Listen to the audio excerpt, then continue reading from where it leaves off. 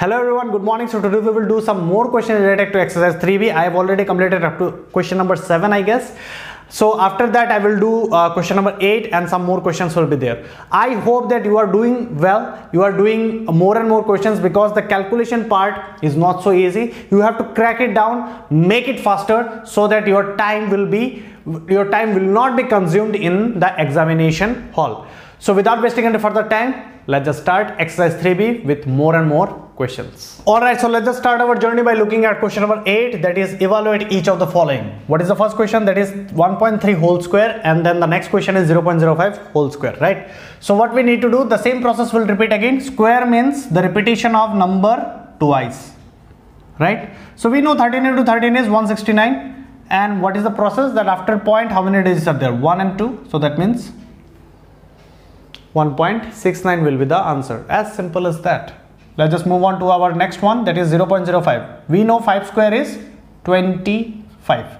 5 square is 25. So before that we will write down 0.05 into 0.05. So after that 5 into 5 is 25, we know that, right? So how many points are there after how many digits are there after point? 1, 2, 3, 4. So that means 4 places, 1, 2, 3 and 4. After that there will be point.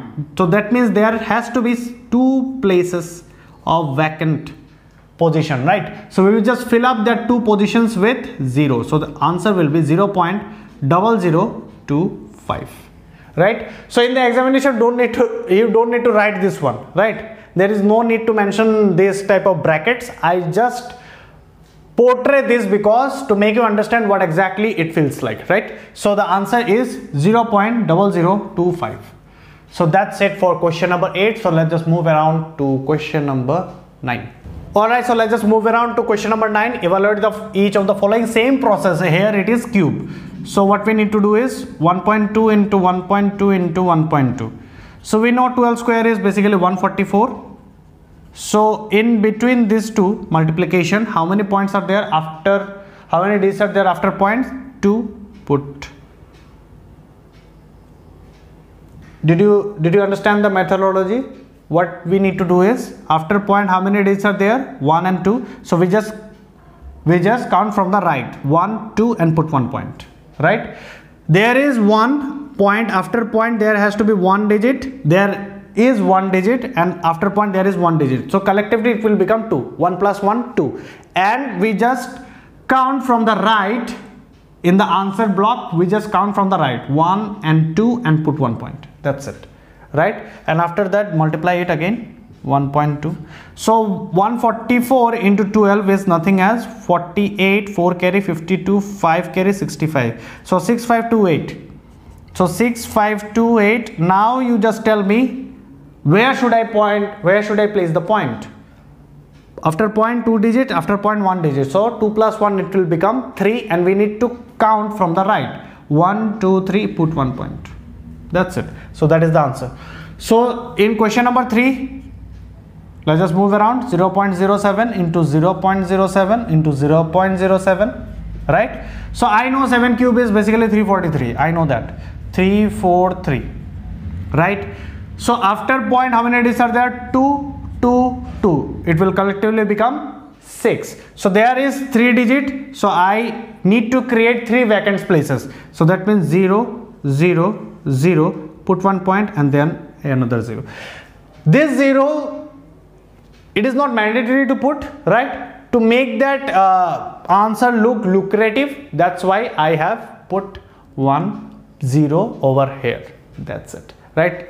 If you want, then you can put numerous zeros from this side. There is no such big deal, but 1 0 is more than beneficial.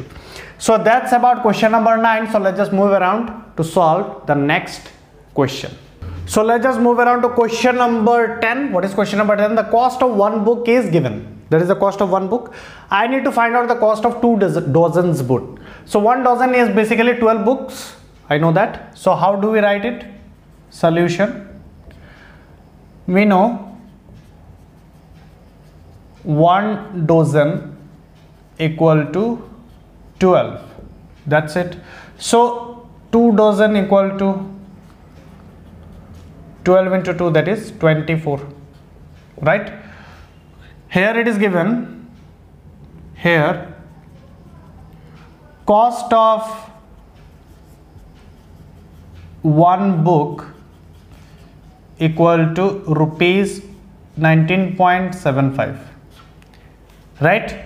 So cost of 2 dozen books equal to what? It will be rupees 19.75 into 24. That's it, right? So just multiply it, 19.75 and then 24. Multiply this. 4 into 5, 20, 2 carry, 28, 30, 3 carry, 36, 39, 3 carry, 7. And then cross 10, 1, 15, 1, 19, 1, 3. So 0, 0, 14, 1 carry, 10, 17, 1 carry, 4. So 4, 7, 4, 0, 0. And how many points will be there? After point there has to be, there are 2 digits. There are 2 digits. So we need to count from the right. Put 1 point over here. So that means 474.00. So basically the answer is 474 rupees. That's it. So that's our question number 10.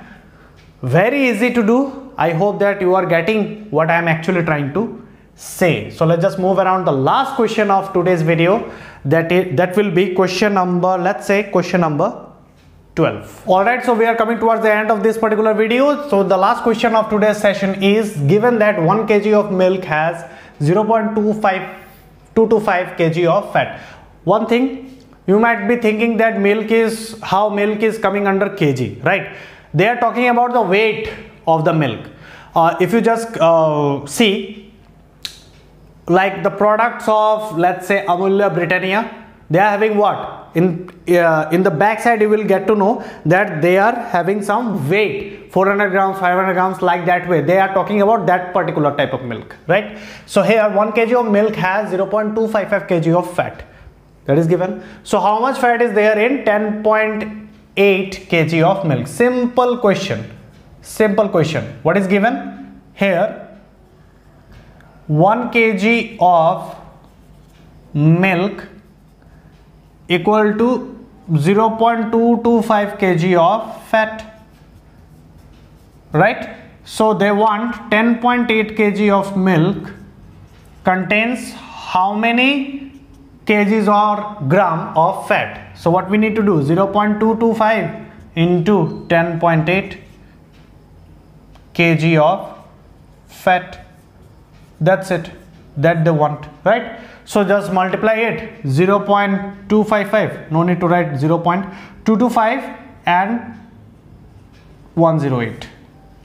Multiply it. 8 into 5, 40, 4 carry, 16, 20, 2 carry, 16, 18. No, then 0, 0, 0, cross, cross, and then 5, 2, 2.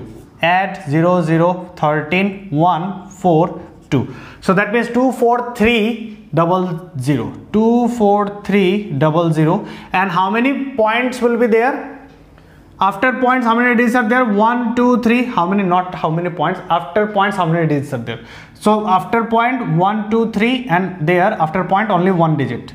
After point there are 3 digits. After point there is 1 digit. So collectively it will become 4 digits. Count from the right. 0. That is 1, 2, 3, 4. Put 1 point. Kg of fat. Or finally you can say 2.43 kg of fat. Same thing, right? After 3 you can put numerous zeros, whatever you feel like, right? But the answer is nothing but 2.43 kg of fat. I hope that this session is much more clear to you. If you found any sort of doubt, make sure you do contact me, right? You need practice. One thing that I continuously try to focus, that you need practice. You need practice, you need practice, and nothing else, right? You need to you need to make your time a little bit more, what I just say, that in examination, if you feel that this calculation is very easier for me to do, then you can save time. That's it.